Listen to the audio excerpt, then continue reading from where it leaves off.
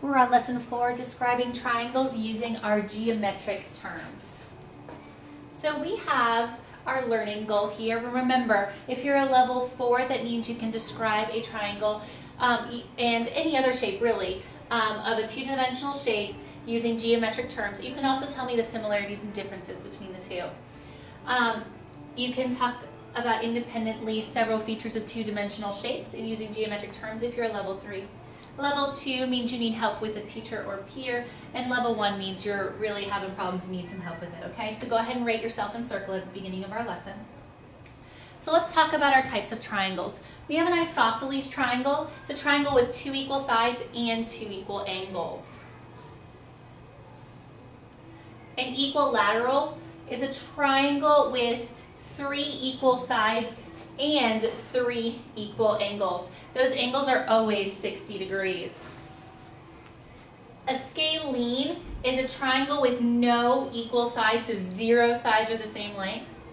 And a right triangle is a triangle with 1 right angle.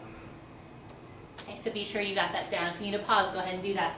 This is an isosceles triangle. You can see here you have 2 equal sides.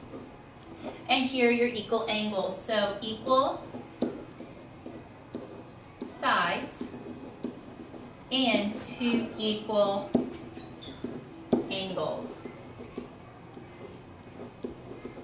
Okay, so here's your angle and there's your angle there.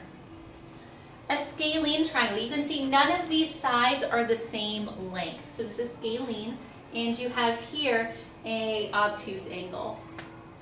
This is an equilateral triangle. You have 3 equal length sides, and then your angles are all equal, and they're all 60 degrees. So an equilateral triangle will always have the same degrees in their angle. And then this is a right triangle. Here is the right angle of my triangle. Okay, there's always 1 right angle. You can't have more than 1 right angle in a right triangle. So 1 right angle. All right.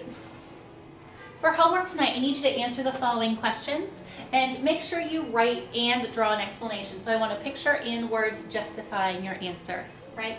This is a pretty quick lesson. Thank you so much for your hard work, and I will see you tomorrow.